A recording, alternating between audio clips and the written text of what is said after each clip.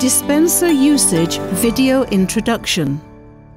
The Bioanalyse group dispenser is specifically designed for use with Bioanalyse antimicrobial susceptibility testing discs. There are two types of Bioanalyse dispensers, one with 6 magazines and the other with 8 magazines. Our dispensers are designed in a purple color for gram-positive bacteria and in a pink color for gram-negative bacteria. After the bacteria is implemented in the appropriate medium, the following steps should be applied.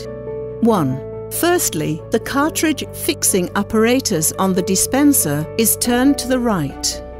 2. Then, the cartridges should be placed in a way that protruding parts of the cartridges coincide with the grooved part of the cartridge slots. 3. Later, the cartridge fixing apparatus is turned from right to left to fix the cartridges.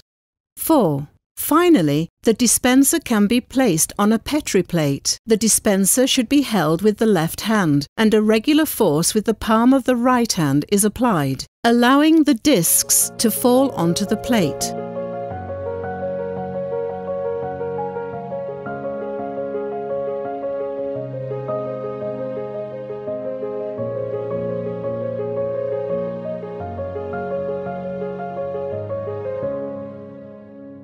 If the dispenser push button is not pressed properly, the discs may be stuck in the dispenser, and the dispenser can be locked. In this case, the fixing apparatus is opened by turning it to the right, and all cartridges are removed. Afterward, the dispenser push button is pressed several times, and the remaining discs come out so that the dispenser will be ready for use again.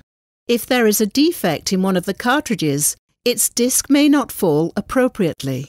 This defect should be identified, and the cartridge is replaced with a new one to solve the problem. Additionally, there is an adjustment tool at the bottom of the dispenser for height adjustment. For example, when 25 ml of Mueller-Hinton 2 agar is placed on 90 mm plates, the average thickness of the medium becomes 4 mm. In this case, the setting of this adjustment tool should be at 3 or 4 in order for the discs to fall properly on the medium. If it is 1 or 2, the discs will fall too deep into the medium. If it is at 5, the discs will not adhere to the medium completely.